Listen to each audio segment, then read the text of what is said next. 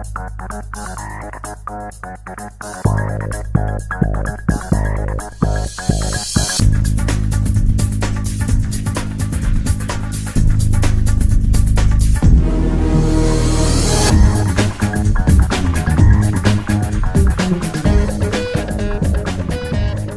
guys, so today I'm going to be showcasing my Zoodiac deck profile for January 2022. Before I do, make sure you smash that like button, hit that subscribe button so that we can get to 1,000 subscribers on this channel.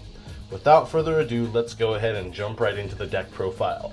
We start out with 3 Zoodiac Thoroughblade, a very powerful card that lets you discard one of its own kind, a Zoodiac monster, in order to draw a card from your deck.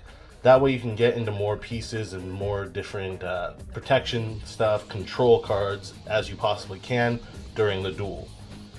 Next up, we have Zoodiac Whiptail. This basically just makes it so that if it's attached to a Zoodiac Xyz monster, whatever monster does battle with it is damaged at the end. And it's good for that extra damage if you have it in your hand because you can attach it to the monster that you're attacking with. Really great card. Next up, we have Zoodiac Ram. This one is also, you know, all these Zoodiac monsters are actually really great, insane cards. 2,000 defense is nothing to scoff at. And it, when it's destroyed, you can special summon out another Zoodiac monster from your graveyard. Next, we have Rapier. That's basically just there for a name. It used to be the best Zoodiac monster, but now, unfortunately, since it's limited to 1, it's not that great anymore. And finally, Bunny Blast. Again, for me, I kind of just have it in there to have an extra name in the deck, and that's all there is to it. From here, we move on from the Zoodiac engine. We have Dino Wrestler Pinkatrops, and then the 2 hand traps that we play in the deck are Ash Blossom and Joyous Spring. That's it for the monsters. Ash Blossom is basically self-explanatory, and Pinkatrops is just there for that little bit of a control aspect that the deck has in order to get rid of certain pieces on your opponent's board. Next up, we're moving on to the spell cards. Right here, we have 3 Pot of Desires. I know a lot of people say you need to run it at 2. I don't really believe that. I mean, even if you draw into a Desires, that's a Desires that you can use on the following turn. That's just the way that I see it. Sure, you might want to see some other stuff in your hand or whatever, but it is what it is, and if the duel progresses further like that, go ahead. Use it in the next turn. Next up, we have 3 Forbidden Chalice. Really great card. It negates the effects of a monster and gives it 400 attack. So it gives you that little bit of attack. Might be what you need for game. Could stop your opponent from popping one of your monsters or something with an effect like, I don't know, it just comes up a lot. Next up, because this is a going second deck, we're running 3 Dark Ruler No More. Very powerful card. Turns off all the effects on your opponent's side of the field. Just outstanding for going second. Next up, we have Cosmic Cyclone. Against all these back row decks and stuff like that, you don't want to get, you know, negated with Imperm while you're trying to attack with your Borbo. You just don't want to deal with any of that mess. Next, we have 3 Crossout Designator because we do run Ash Blossom and Joyous Spring. Also, spoiler alert, we run Infinite Impermanence in this deck. It's just a really decent card. Sometimes it comes up as a brick or something, but that's why I only run 2. You don't want to see it all the time.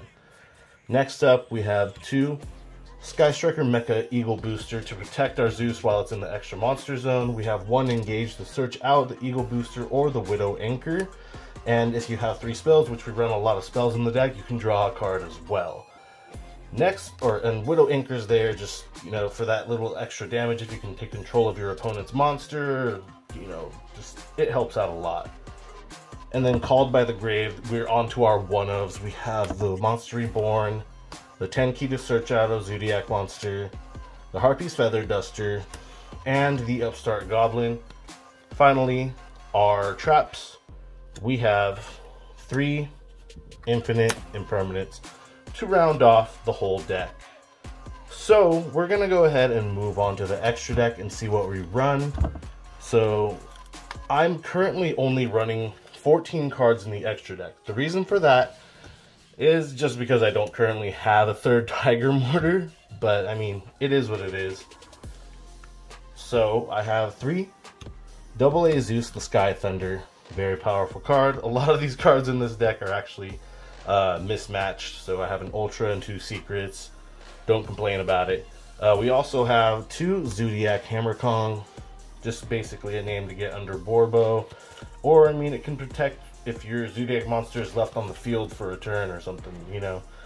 It comes up. Things like that do come up. We are also running 3 Zoodiac Chakanine. Basically brings back a Zoodiac monster from the graveyard, so you'll have your Hammer Kong in the grave, detach one, summon out Hammer Kong, bring out your Tiger Mortar, and attach one to Hammer Kong. It'll protect your Zoodiac monsters for a turn, stuff like that. So we only have the 2 Tiger Mortar. We should have a third. It'll be coming in soon. And then we have 3 Zoodiac Borbo. I mean, this is the chef's kiss of the deck. You attack your opponent directly, go into a Zeus. What are they going to do about it? Finally, we have Drill Driver Vespinato. Amazing card, just awesome. I really enjoy it. But that's it for the deck, and I hope you guys enjoyed it. If you did, make sure you like the video, subscribe to the channel for more awesome Yu-Gi-Oh content like this, and I'll catch you guys soon. Peace out.